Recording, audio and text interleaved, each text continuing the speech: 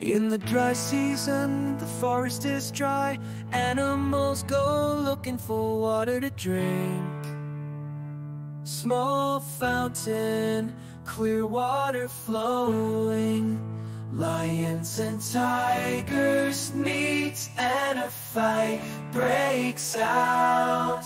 The lion roared, I found it first, this water is mine. The tiger chants, it's me, this water is mine.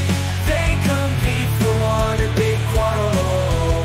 Fights until you're tired, exhausted, and powerless. The vultures circled, looking at the two animals, waiting for prey to die.